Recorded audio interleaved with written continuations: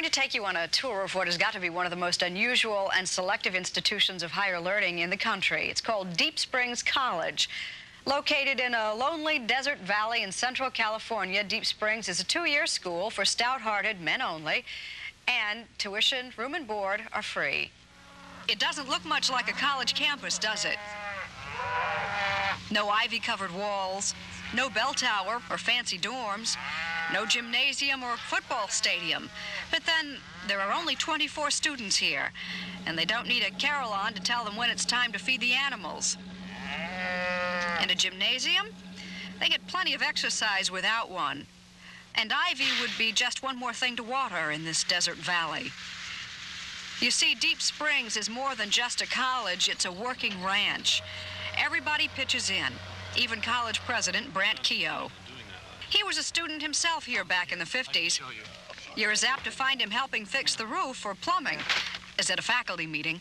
That's not part of the job description, but it's something that I do because, one, I enjoy it, and two, because I happen to know more about it than most people around here. How else could it be leaking under this? The original conception of the school was to provide an experience in a small community where the students are given a great deal of responsibility, where the consequences of that, of their performance, is evident. As to say, if the dairy boys don't do well, there's not enough milk. And in fact, that's the case at the moment, because the breeding schedule in the cows was messed up, and at the moment we're short of milk, and we're going to be shorter before it gets better. Well, that's a very real consequence. This is a creative job. It's very responsible. I'm in charge of ordering all the food. I'm in charge of ordering stuff like toilet paper and soap and paper towels for everybody else. So I'm in trouble if I screw things up. I mean, if I run out of coffee, that's it. I'm gone. They'll brew me through a strainer and drink me. She was the first of many writers to... But for all the emphasis on physical labor, academics are taken just as seriously. The one thing I've never had to do here is cut back on a reading list or cut back on assignments because I thought they would be too difficult. And that's really nice. I like There's a full-time faculty of 5, but additional professors are recruited to teach special courses. Dr. Giuseppe Mezzata of Yale recently taught the literature of madness and another class on Dante. These are kids who are so gifted, and in many ways they are ahead of everybody else. You know, I feel that they come here because they were outstanding in their own high schools. They have come here lured by the idea of a community where they find guys who are like them, maybe a little bit off, a little bit strange, and the dialogue among them goes on, and the dialogue takes place through books. There's certainly enough time for that dialogue.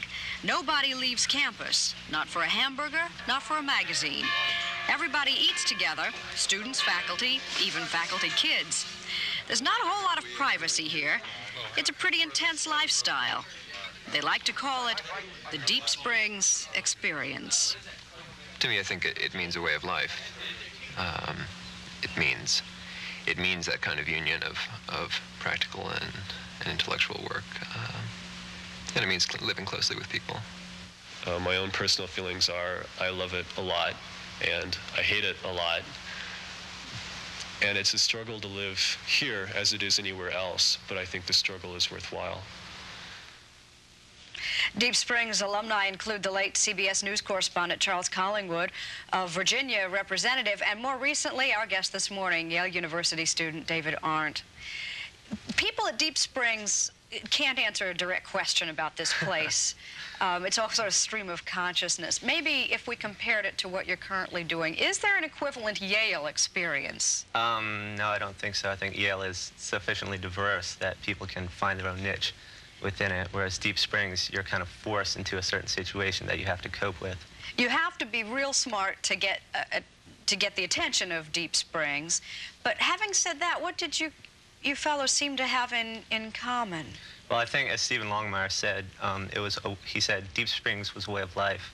And I think that's probably one of the things that I find most absent from Yale is that a shared vision of a way of life, about what, how you want to live, a union of intellect and practical work. A little utopia. Well, not really utopia in the sense of an abstract thing, but utopia in the sense of how I can structure my environment to relate to people in a different way. What was it like looking at the pictures? It was made me feel like I wanted to be back there.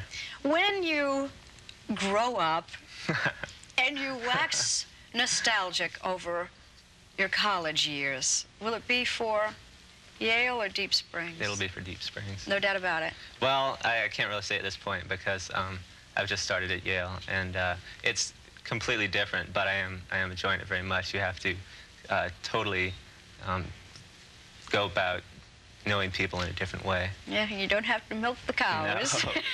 David Arndt, thank you. Thank you. We'll be back after this.